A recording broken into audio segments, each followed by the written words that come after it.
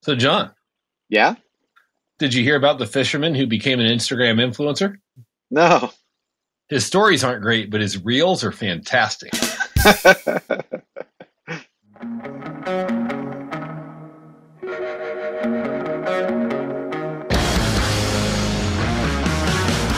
You're listening to the Lion's Share Marketing Podcast for marketing leaders by marketing leaders. Brought to you by Fidelitas.co. All right, everybody, welcome to episode 126 of the Lion's Share Marketing Podcast. We've got another great one lined up for you today, a rare repeat guest, but with good reason. Nate Lagos, the CMO at Original Grain, is coming on. They make some awesome watches if you've never seen them. But before we get to that, John, what's in the news? News team, assemble! Meta just introduced a new tool, a new AI tool called Make a Video. And how it works is you can, if you've been following any of the other AI tools recently, where you can type in a text prompt, like a dog wearing a superhero outfit with a red cape flying through the sky, or something like that, AI will not, those other tools that have been released recently were just for pictures. They're releasing a video product that will create a short GIF of whatever your prompt is. Some of the examples we've seen so far are pretty cool, but it's a way to enable someone who, obviously, if you wanted a dog wearing a cape flying through the sky, that would be a very expensive video to shoot, and it would take a lot of work and time. So to be able to type in a prompt and have something that might not look perfect yet, as AI doesn't, but is pretty darn close, is a cool tool to have, and it'll be interesting to see how people start to use this tool. Yeah. So first question, John, hot topic. Are you nervous for your job at this point? That is a great question, and a lot of other designers or creatives get nervous when they see tools like this. But I see it just like if they came out with a new paintbrush, would I be worried for my job? I see this more as a tool, as a way for us to work faster, better. But all of the AI tools, states that I've seen them, it's not quite it's at an amazing speed, but not quite at that quality level. And as anything, you could be given the best tools in the world, but it's really how you use them that matters. And so I think it's that coming up with those ideas and using them in an appropriate way. So I'm not worried for my job at all. I don't think a computer is coming to take it, but I do think this is a cool tool, and I'm excited that allows people like you, Tyler, with maybe less of a creative tool set, but great What are you ideas. implying? You can type in Harlan, whatever you what are you want and create it. I'm implying that I may not want you on my illustration team. You never know when you're going to need some kindergarten style UGC. So I'm your guy. But no, you're exactly right, John. And I'll tell you, it's interesting. I actually saw one of the jobs that they project to come out of this will be an AI engineer who basically is tasked with crafting the inputs in such a way for these AI programs to get the desired creatives out of it in a timely fashion. So I think it's interesting to see where things are going. I tend to agree with you. I think there'll still be a need for creatives at the end of the day, but it's also crazy if you think about how far things have advanced in the last couple of years. And I know futurists have often said we're going to see more innovation in the next 10 years than in the last 100. Right. So it'll be real interesting if this is where we are in year 1 or 2 of that prediction. Where are we going to be in 8 more? Right. And where are some of these technologies going to advance? But if you look at it the same day, we see a lot of these emerging technologies come out, right? Like how long has drone delivery been around by now? And right. I don't know about you, but I've never seen one drop a package off at my house yet. So just because it exists, just because it's in beta, just because it has functionality and is even a somewhat proven concept, that doesn't necessarily mean that it's going to be anything that is going to scale beyond novelty and testing, right? So we'll see. But given the necessity for, here's where I think this is pertinent: is Facebook knows that marketers running ads need a steady stream of new creative.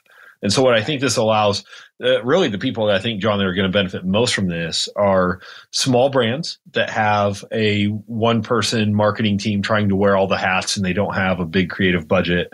And they're going to be able to test more creatives on a regular basis. Same for standalone media buyers that are operating as freelancers, right? And they don't have a creative team in house. It's going to allow them to scale more creative out for their clients that they work with. As an agency, it'll be interesting. We'll see how it tests. But I mean, John, would you be surprised at the end of the day if Facebook's programs creative tends to always test better than creative from any other source? Would that shock you? Yeah. And again, we're probably a year away from this, right? Like this isn't tomorrow. But would you be surprised if that happened? Because I wouldn't. And that's why I think I'm so bullish. I know everyone's down on Facebook. We're recording this on Halloween. Happy Halloween, by the way. But everyone's down on the Facebook stock right now and talking about Meta's misplay into the metaverse and everything else. But they have so many other projects and so many other things in the hopper. I mean, they're going to become a one-stop shop for creative and for media buying in a way that no one else is beginning to touch. And I mean, not to go too far down this rabbit hole, John, but we don't even know what they're trying to acquire that they haven't yet, right? And as you know, the political winds shift both directions. And when they swing the other direction, it'll be more favorable for them to buy another company, and they'll be more likely to pass antitrust muster. And so it'll be interesting to see how that all shakes out in the coming years and how they sort of and really, if you look at not just Facebook, but you look at Microsoft, Apple, Google, and even what we're seeing TikTok do with their foray into buying 3PLs and building out a logistics operation in the US. I think if you want to see where things are going looking forward, just look at what they're buying. Look at what sort of jobs are being posted, right? And that's why I think the writing's on the wall. This is here to stay. It's just a matter of how effective is it really, and what skill sets are needed to make the most of it. So interesting times ahead for sure, John. And certainly we'll be paying attention on our side as a media buying agency. And again, when it comes up for John's next performance review, and we're comparing his work to that of a robot. So it'll be great. I know John's super excited for that. And I'm just excited to generate some more cat videos. I think the internet needs more of them. Yes, definitely. John's got it. What the internet doesn't know is that John already has developed an AI program, but it only turns out dank memes. That's the only thing it does. So. But John's the source of every dank meme out there. That's the secret of the Lion's Share Marketing Podcast. But now that's out, let's get to our review with Nate.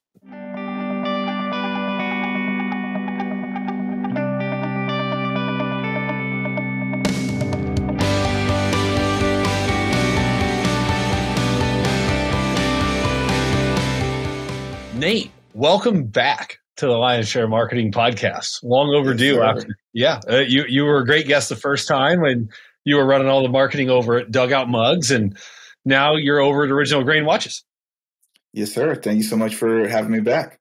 Of course. And the first thing, we're going to do a Q4 deep dive today because I think that's relevant for a lot of our marketing leaders listening in. But first, Nate, it's also an interesting time in the job market right now, and I know a lot of people are looking that maybe didn't expect to be looking. So if you could share any advice with the marketing leaders listening in that may be looking for a new position right now, what would you tell them? You got to start looking before you need to look. That's something that I've learned early and often in my young career.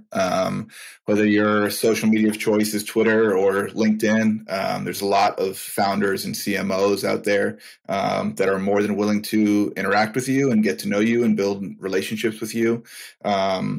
And that's something that I did fairly well the last couple of years. And to be honest, it was unintentional. I became a chief marketing officer at 24 years old and had a little bit of panic about like, oh, what am I doing? Like, how did I end up here? Like, yeah, I have a marketing degree, but I graduated with a 2.4 GPA. Like, what's going on? So I like kind of out of not desperation, but like just a feeling that I needed to learn. Sure. So I immediately followed every CMO and CEO I could and started learning a lot of things. And then January 14th of this year, after my last day at Dugout, I had left without a job lined up. And I tweeted out that I needed a job. And 4 hours later, I got a DM from the founder of Original Grain, who didn't even follow me, but like some of his followers liked my tweet, so he saw it. And within 10 days, we had a deal. So yeah, my advice would be start building relationships with people you might want to work for a lot sooner than you need to look for a new job. Yeah, no doubt.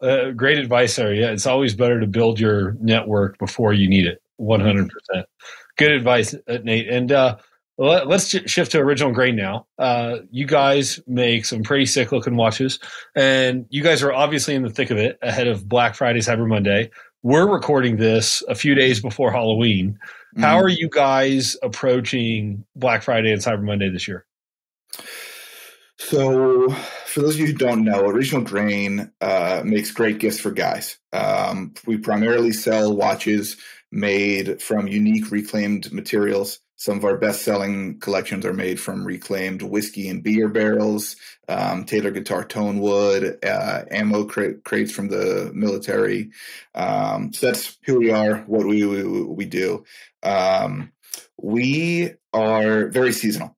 We see a big spike for Father's Day in June, and we see a way bigger spike for Christmas in Q4. So really, this whole year has just been a series of tests to get ready for Q4. So now we are headed into it. We know we're about to make, just about half our revenue for the year in the next 50 days.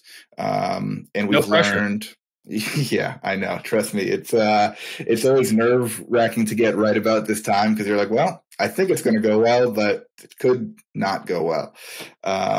But we've, I identified here are our, top 10 performing static image ad formats that we know we need to replicate across every product now because we've tested them. We know they work. Here's our best offers that we've launched through email and SMS, so we're doing them again. Here's our best landing pages from the year, so that's where we're sending all our traffic to. So as I told my boss at the beginning of Q4, I'm the most confident I've ever been in my career with the things we can control. I'm the least confident in the things I can't control. Global recession, inflation, money's tight, Facebook ads are not what they used to be. An AWS outage on Black Friday. I don't want to speak that into existence. Yeah. Yeah. So we are very dialed in on the things we can control. And hopefully in 50 days, it's all going to work out. That's awesome. And that's a great approach. So now I've got to ask, in terms of Black Friday, Cyber Monday, obviously no marketer is truly off for those days, right? But I'm curious, how much scoreboard watching are you doing versus just enjoying some drinks, turkey, and family time? I do a lot of work that week. My family understands that as long as I work in e-com, I'll see you at Christmas. So me and the wife stay home. Last year she cooked a great turkey. This year we're actually thinking about just ordering out. A new barbecue spot opened up here that's amazing. So we're just gonna get trays of brisket and pulled pork and mac and cheese and go to town on it. But being my first Black Friday with this brand, I kind of have an idea of what to expect from the historical data we have, but I want to be fully available if anything goes wrong, if an email doesn't get sent out, if there's something with our site that's not working. I want to be the guy to find the problem and make sure it gets fixed quickly. Oh, 100%. Because at the end of the day, it falls on the marketing leaders, right? And that happened to us. Actually, it wasn't our fault or our client's fault, but one of our clients, a large chain of brick and mortar retailers, in a couple of markets, the newspaper failed to put the inserts in on Thanksgiving Day. And so here we are at 9 a.m. Pacific on Thanksgiving. It's like, hey, kids, watch the parade because we got Facebook ads to get together because we've got to do something to try and reclaim some of the CPMs that we just lost with these inserts not getting put in. So it worked out, but like that, it just that last minute stuff and those fires do have to get put out, and they do happen. Yeah, and I've done a much better job this year than I ever have in my career about finding good separation from work. But Black Friday is not the time to do that. No. Like we've had randomly in July, our website was down for 2 hours and it probably cost us $5,000. If that happens for an hour on Black Friday, it's going to cost us $40,000. So the stakes are just much higher. So we're all going to be pretty locked in. Yeah, no doubt. And completely understand on that side. And speaking of locked in, obviously Black Friday, Cyber Monday is no longer a 4-day event. It's more like a 40-day event at this point. And really this year it kicked off a little bit differently with Amazon's second Prime Day. Did you guys participate in the second Prime Day? We did not. We sell a little bit on Amazon, but it hasn't been a focus for us yet. It will be next year. But with that said, we launched our first Black Friday ads a few days ago, October 20th. We're announcing to our email and SMS list on Tuesday, November 1st, that Black Friday starts now. And some marketers will criticize that and say it's cheap, but it's what we got to do. And that's the game, right? Yeah. Like studies have shown, again, consumers are spending their Christmas dollars earlier and earlier every year. Like we don't have a choice. It's either get them now or you're not going to get them later. Yeah. And no matter our opinions on it, our customers, whether I send one or not, are going to get 40 emails on Tuesday that say Black Friday's to start now. So I might as well be one of them. Yeah, absolutely. So how are you working to stand out from the crowd with the Black Friday ad messaging, right? Because like you just said, there are 40 other emails in their inbox with the same types of offers. So what are you doing with Original Grain to stand out? A couple things. First of all, I need to give massive credit to Ryan and Andrew Beltran, the founders here.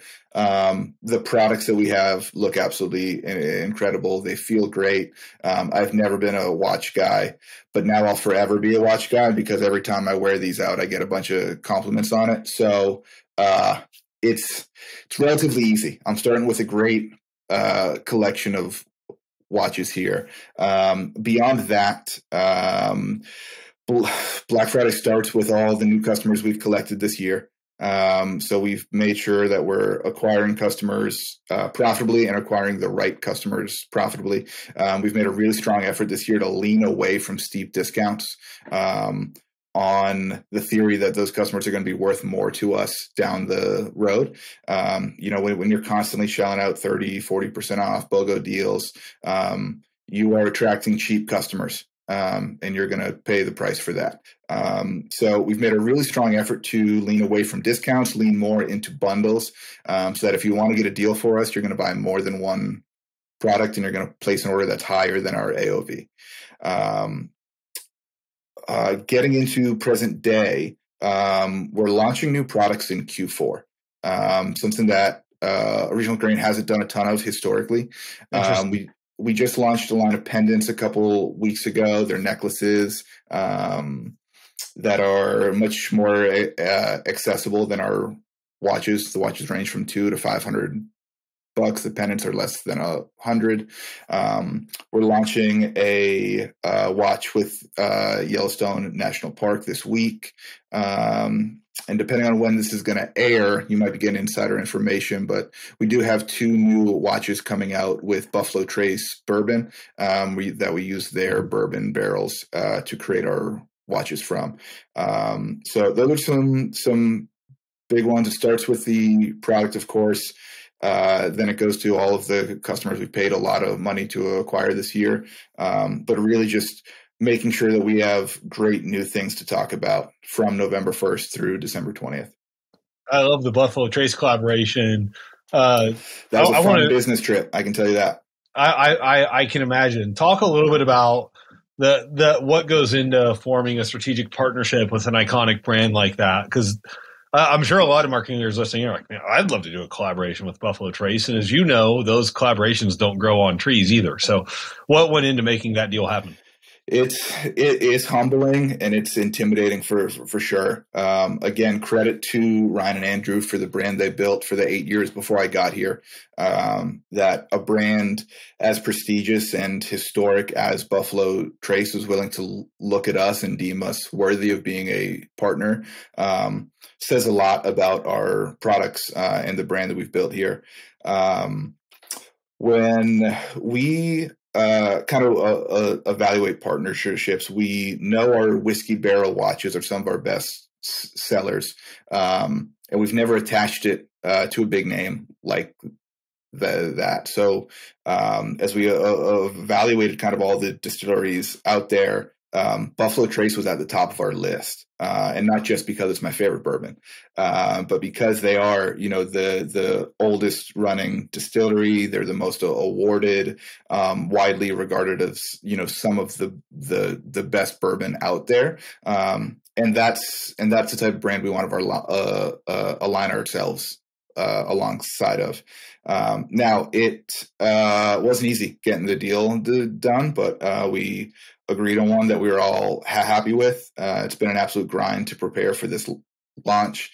That's launching in 8 days here, and I've been working on it all the day. The cool thing about working with brands like that is you get a glimpse into how they think about branding, right? They've been around for, 250 years.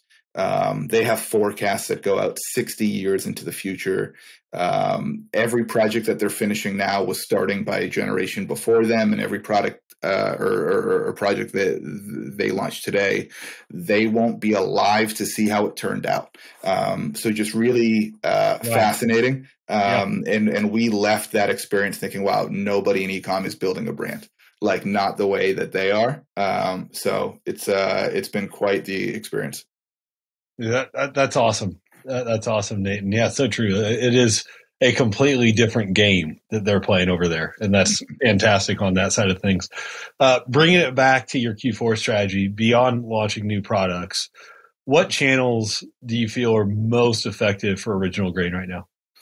Facebook is still getting the majority of our budget. As much as I wish it wasn't, it might be half as good as it used to be, but it's still twice as good as the next best thing for us. There's a country song in there somewhere. Yeah, absolutely. What is it? I ain't as good as I once was, but I'm whatever. As good once as I ever was. Yeah, that's the Zuckerberg theme song right now for sure. So that is going to get most of our budget. We have Google supporting that, of course.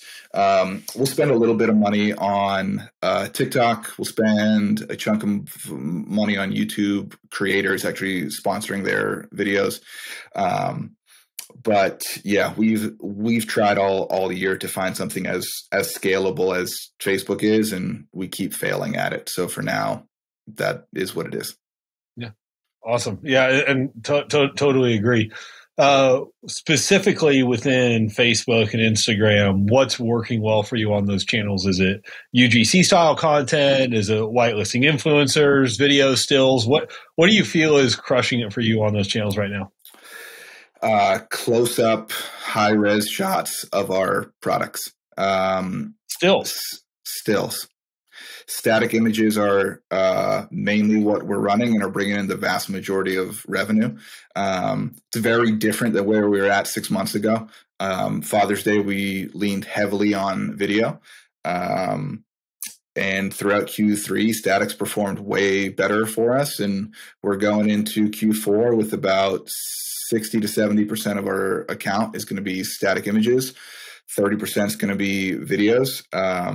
And we're going to feed whatever is working, but we're seeing cheaper CPMs on statics, cheaper clicks on statics, and a lot better return. For what it's worth, we're seeing the same thing internally on our side. So that's what the Fidelitas team is seeing as well. Yeah. Anything interesting that you're go ahead. Sorry. I was going to say it's been so funny this year. I feel like I have so many conversations about media buying that 24 months ago would have made no sense.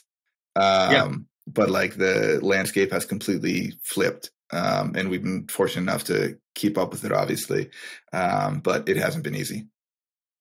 Yeah, and it's an interesting time on that side of things, and it's kind of like we talked about earlier. Always be networking with media buying. It's always be testing, right? Because while you and I are both very confident that that's working today, we have no guarantee that that's what's going to work next week even. So the game continues to change, which in a way I'm grateful for. It creates a need for shops like Fidelitas to exist. Yeah. Yep. if it was that easy, founders would do it, right? Yep, So, exactly. yep, exactly. So that's great. Anything interesting that you're testing right now on whether on the paid media side or new channels or anything like that? We're trying to lean into our bundles as much as possible. Historically, we've had a tough time getting repeat purchasers. Our products are great and we have a wide variety of them, but they're not cheap. You can sell someone a $400 whiskey barrel watch once. Selling a different one to them again is hard.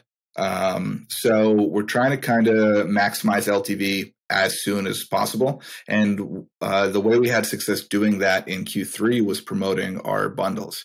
So we now also make wedding bands and necklaces out of the same wood that our watches are made from.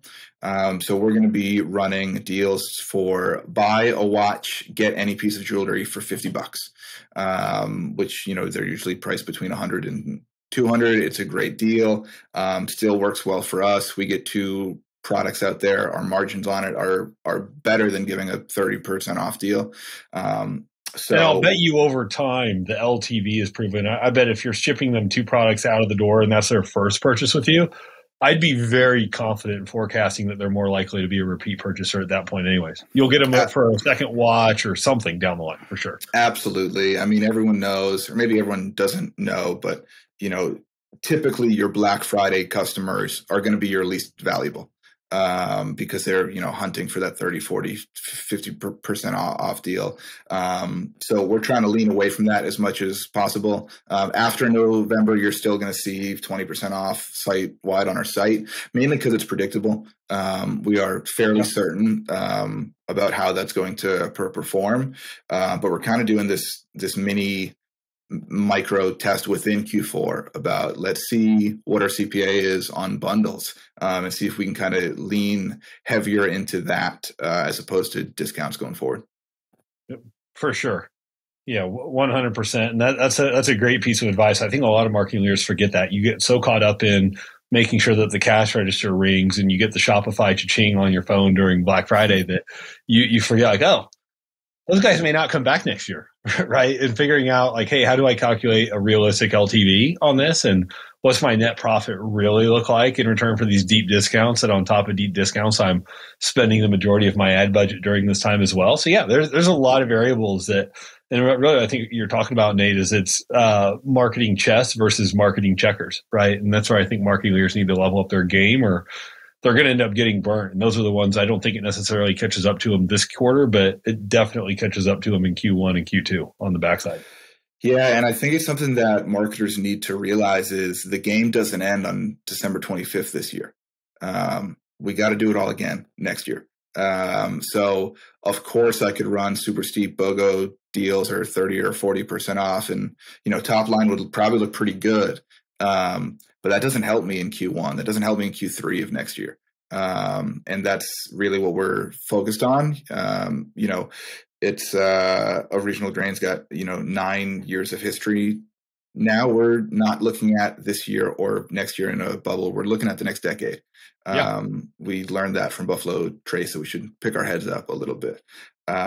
So a lot of marketers would advise against testing in Q4. I think it's going to be a great kind of apples to apples comparison of like, all right, we know buyer intent is high. We're going to be able to get a lot of data on this. Let's see what CPA and LTV shake out to be versus discounts or bundles. And we can lean heavily into the winner for next year. Absolutely. And part of that too, that's one of the advantages of having this longer period is, when Black Friday was a 24-hour event and then it became a 36-hour brick and mortar event and then it became an all weekend thing stretching into Cyber Monday, even at 4 days, that's darn near impossible from a testing standpoint for you to get real volume and to make intelligent adjustments off the early returns versus now with 40 days. You got forever and a day to test and optimize and adjust, right? So there's definitely a lot more wiggle room on that side of things. With your marketing strategy in general, Nate, what do you feel like is keeping you up at night right now? What are you trying to figure out? Our LTV. It's not where it should be. It's not where it could be. I think part of that is going to come with product diversification certification, and we have a ton of that in the chamber. But we also don't ship anything that's poor quality, so new product creation takes time. But we've got a lot of plans for that will help. But in the meantime, it's tough paying, $100, $120, $140 to acquire a customer. They buy once for an AOV of 280, and it's like, okay, that's good, but are they going to come back? Repeat purchases are going to be the difference between a great Q4 and a terrible Q4. So that's one thing we're putting a lot of energy and effort into is our email and SMS cadence and strategy. Because we can't run this business on new customers alone. Yeah, 100%. And I'll tell you, the thing that kind of keeps popping up in my head is just figuring out ways to turn your one-time customers into multiple-time gift givers.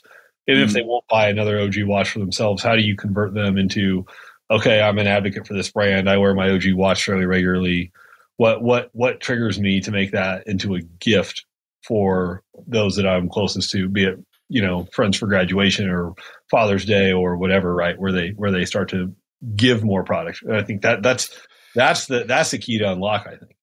Yeah. And it's been a failure of ours historically because a huge percentage of the customers on our email list are not the end user or wearer. They're the gift giver. They're mainly, the wives, the mothers of the men who wear our products. So it doesn't do me a lot of good to email Barbara and say, hey, we dropped a new Whiskey Barrel watch when she already bought her husband a Whiskey Barrel watch last year. So we've got inserts that are going to start going into the packages that are going to incentivize the gift receiver to opt in to our SMS and email list. We think that should help with LTV because a lot of the gift buyers, they don't want to give a gift to the same guy from the same place twice. So we're working on that too. Absolutely. Yeah. Lots of opportunity for sure. And Nate, you knew you weren't getting out of here without answering this question. If you had to give one key takeaway for our marketers listening in. Oh, I thought you were going to say because the Yankees just embarrassed themselves. I thought that. I wasn't even going to troll you on that. I was okay. That. You keep in mind, I'm a Cardinals fan, and you guys technically lasted longer than we did. So yeah. I got no I got no baseball beef at the moment. But yeah, what for a key takeaway for our marketers listening in today? What would you tell them? It's going to be a vague piece of advice, but it's one that's helped me out a lot this year. I spoke at a Triple Whale conference in Austin, and I was super honored to speak there because a lot of people in the audience are doing things bigger and better than I am. But I came away from that conference with a little piece of encouragement that I was on the right track. I was doing all the right things, but I was crawling on that track. And in this economy, you cannot afford to do things at a jogging pace. You need to be sprinting. You need to be very aggressive in everything you're doing right now. It's bloody out there. Most Americans are struggling financially, and I'm worried about selling them a $400 watch that they don't need. You need to understand that, and you need to understand that to get the results this year that you got 12 or 24 months ago, you got to be doing everything relentlessly. So my piece of advice would be go harder. There's smarter people than me that can give you better tactical advice, but I can tell you just pick up the pace and go full speed. Yeah, Nate, don't sell yourself short. I thought you gave plenty of great tactical advice today. Appreciate you coming back on the Lionshare Marketing Podcast. As always, it's been a pleasure. Yes, sir. Thank you for having me back. I appreciate it. And hopefully I get that third invite at some point. Yeah. Well, yeah, just keep networking. We'll see where you end up next. Yes, sir. Bring you back again. Maybe it'll be your own company at that point. We'll see. On a rocket ship for sure. Ladies and gentlemen, buy Nate stock. Buy it on their eyes. So appreciate you, sir. Thanks again for coming on. Yes, sir. Thank you. All right, everybody, that wraps up episode 126 of the Lionshare Marketing Podcast. Thanks again to Nate for coming on. Make sure you check out Original Grain Watches and those new Buffalo Trace reclaimed watches. I can't wait to get my hands on one. Again, we'll be watching what they do throughout the fourth quarter. So good chance to see a marketing leader execute their strategies and adjust in real time. So best of luck to Nate. Best of luck to all of you marketing leaders as you go on your own Q4 deep dives and try to make the most out of Black Friday, Cyber Monday, and everything in between. And just remember, when you need more marketing advice, you know exactly where to turn. Make sure you're subscribed to the Lion's Share Marketing Podcast. Remember, sharing is caring. We'd love it if you pass this on to a friend. And if you need marketing help yourself, fidelitas.co is the place to go. So make sure you go check that out. And until next time, on behalf of the Wizard and myself, cheers.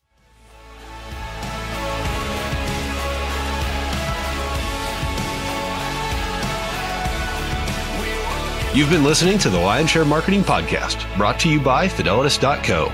Get measurable results from a strategic partner, because winners keep score.